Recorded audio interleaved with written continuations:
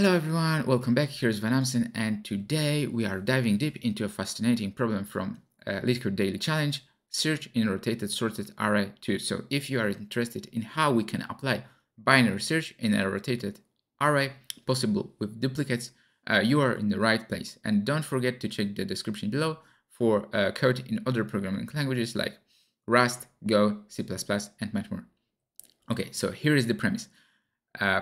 We have sorted array that has been rotated at some unknown pivot, and our task, so yeah, this is sorted array and it was pivoted, and our task is to determine whether a target value exists in this altered array.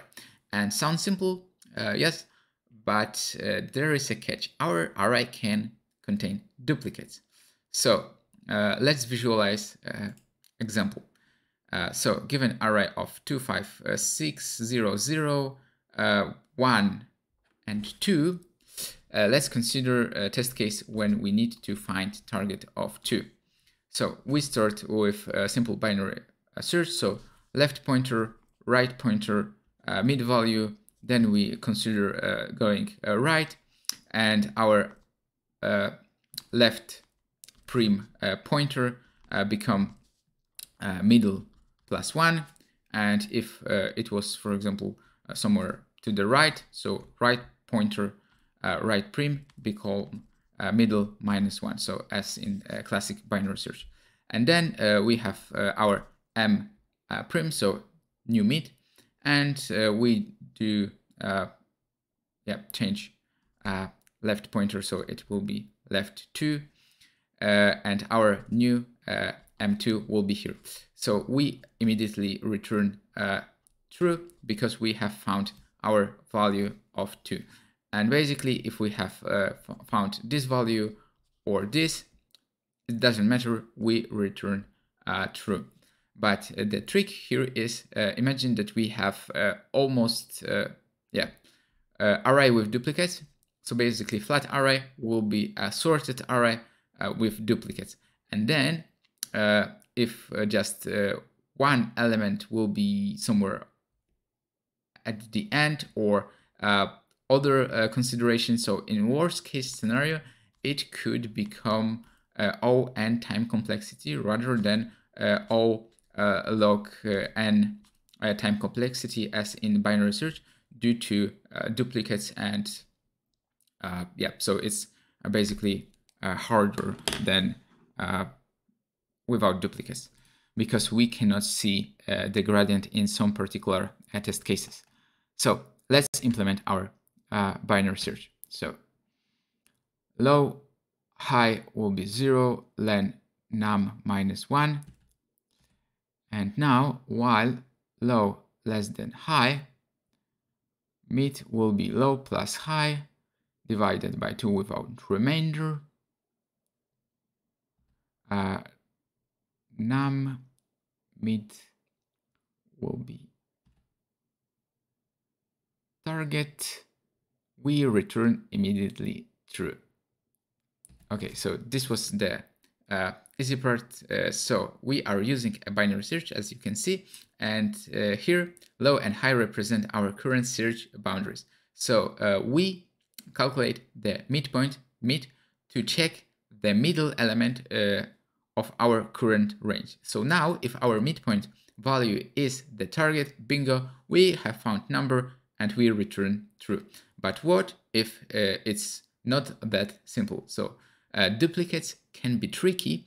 If our leftmost value and midpoint value are the same, we can't determine which half is sorted. So we move low one step to the right and continue our search. So if we cannot determine the sorted half due to duplicate, if num low equals num mid, low plus 1, continue. Then if left half is sorted. Okay, so what we are doing here. So duplicates can be tricky, and as mentioned previously, because we cannot determine what half was sorted, it might be possible that in worst case scenario, the time complexity will be linear. So now we have if num low, and this ensure we are not stuck in infinity loop due to duplicates. So now let's check which half of our array is sorted. If the left half is sorted, what we do is if num low less than num mid, so it's sorted, and if num low less than target num mid high mid -1. So we change the pointer, and else low will be mid +1. So this part is as in classic binary search, but we make sure in what half our target lies within this sorted half. So we will adjust our high pointer to mid -1. If not, we look in the right half by adjusting our low pointer, and if the right half is sorted, then if right half is sorted, else, so if num less than target less than num high low mid +1, else high mid -1, and return false. So we return false at the end because we have now found nothing. So what we did, we adjust our pointer similarly based on whether our target might be, but for the right half. So, and that's it.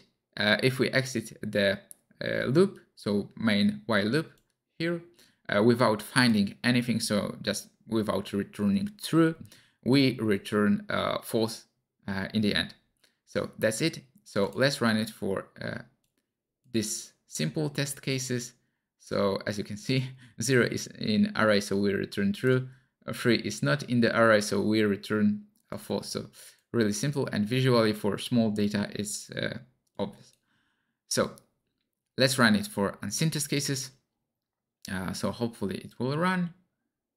Yes, so we have completed it successfully, and our implementation beat 94% with respect to runtime and 47% with respect to memory, so it's quite memory and runtime efficient. Yeah, and binary search is a powerful tool, and with a few tweaks, like in this case, we have adapted it for a more complex scenario, so it's elegant, efficient, and fun. So I hope you found this deep dive helpful. If you did, please give this video a thumbs up, and if you have any question or insight, drop them in the comment below. And remember, the code in other languages is in the description, and most importantly, keep practicing, keep coding, happy coding, and see you next time.